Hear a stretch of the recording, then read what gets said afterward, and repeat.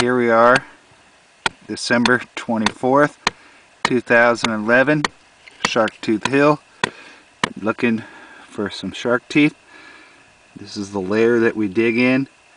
Try to get down a little closer. There's some bones sticking out. This is a green layer, and we follow this layer all the way across to find shark teeth. Stay in that same layer, green. Other areas on Shark Tooth Hill, it's a red layer. But you see, there's bone right there. And I'll back up a little. There's a little pedestal. I'm going to dig all behind that.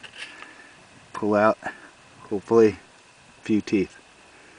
And just wanted to give you a quick showing of my trench.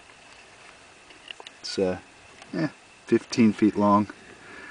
And this one layer, find this green layer, a lot of bone, and a few teeth.